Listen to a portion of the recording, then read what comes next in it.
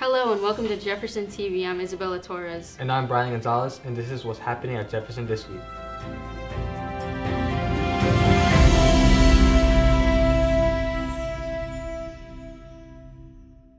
If you signed up for the Elgin College Fair, this is a reminder that it's tomorrow, Tuesday, October 4th.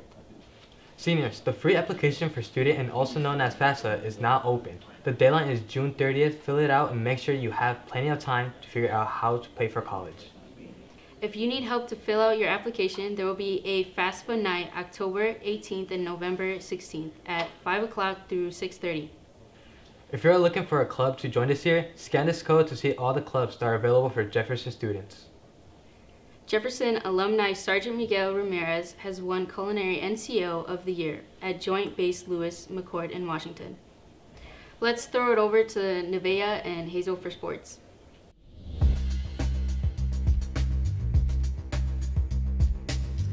Thanks, Isabella. On Tuesday, the boys soccer team will play against Freeport at Wyatt Stadium. JV plays at 5 and varsity starts at 6:30.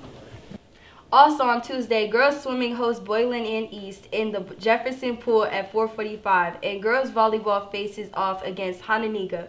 The freshman and JV teams play at 5, and varsity will follow up at 6. Wednesday afternoon, boys freshman soccer is home against East at 4:30, and on Thursday, girls volleyball hosts Boylan at 5 and 6 p.m. Friday, girls tennis is at the Nick 10 Championship, while boys football travels to Freeport. The game will start at 6:15 p.m. Last weekend, the Jayhawk cross-country team traveled to Fuller Forest Preserve to compete in the Roger Schmidt Cross Country Invitational. 4 members of the team placed in the top 10 of the race. Josh Santana placed 4th in the boys varsity race. Dominic Erickson placed 8th in the boys junior varsity race. Natalie Gonzalez placed 8th in the girls junior varsity race. Beyonce Chavez placed 9th in the girls junior varsity race. If you would like to join the team or need more information, talk to a member on the team or pick up a cross-country flyer located on the bulletin board in the cafeteria.